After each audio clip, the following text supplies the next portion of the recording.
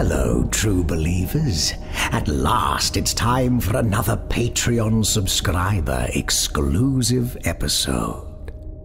Oh, the marvelous mayhem we have in store for you this year, my dears.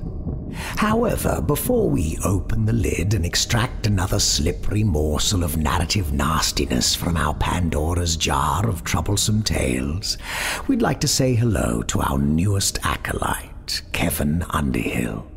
Mr. Underhill has actually been a supporter of Nocturnal Transmissions for quite some time now, in his guise as a beloved minion, but he has now elevated himself through the ranks to the exalted position of acolyte.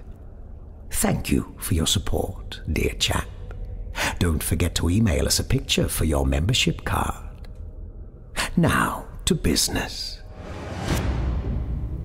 We interrupt this episode for a brief announcement. This is a Patreon subscriber exclusive episode. Nevertheless, we will still be sharing this little taster, as it were, with you, our unsubscribed friends of the podcast. If you wish to hear this and our other Patreon exclusive episodes in their entirety, just visit patreon.com/Nocturnal Transmissions. All right, on with the show with 5 fingers.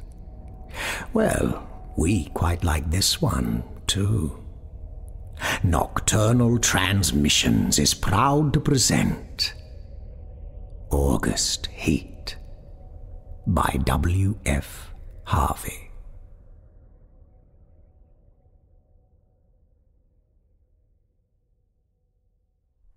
Penistone Road, Clapham, August 20th, 1902.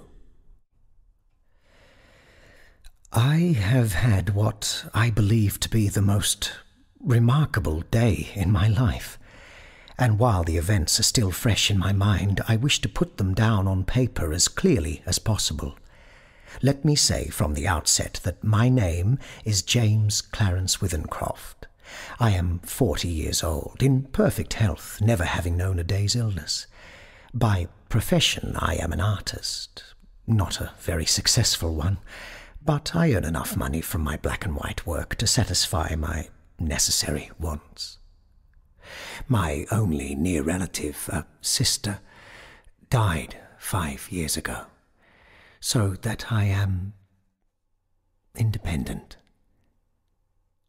I breakfasted this morning at 9, and after glancing through the morning paper, I lighted my pipe and proceeded to let my mind wander, in the hope that I might chance upon some subject for my pencil. The room, though door and windows were open, was oppressively hot, and I had just made up my mind that the coolest and most comfortable place in the neighbourhood would be the deep end of the public swimming bath, when the idea came. I began to draw. So intent was I on my work that I left my lunch untouched, only stopping work when the clock of St. Jude's struck 4. The final result for a hurried sketch was, I felt sure, the best thing I had done. It showed a criminal in the dock immediately after the judge had pronounced sentence. The man was fat, enormously fat. The flesh hung in rolls about his chin. It creased his huge, stumpy neck. He was clean-shaven. Perhaps I should say a few days before he must have been clean-shaven, and almost bald. He stood in the dock, his short, clumsy fingers clasping the rail, looking straight in front of him.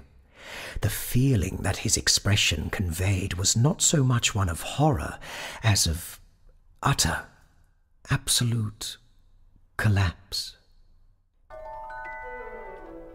Well, there ends our little teaser, I'm afraid.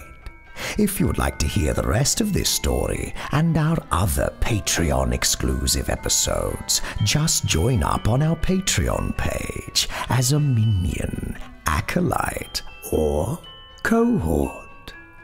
The choice is yours.